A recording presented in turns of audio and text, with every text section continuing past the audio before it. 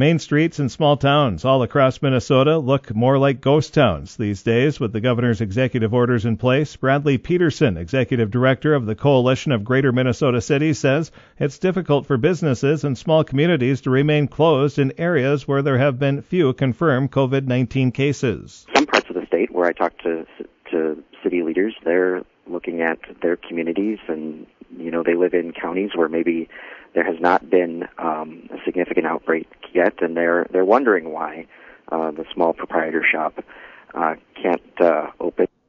Peterson says towns that are near bordering states are especially noticing the impact. In cases, especially, you look at some of the communities on our western border, especially.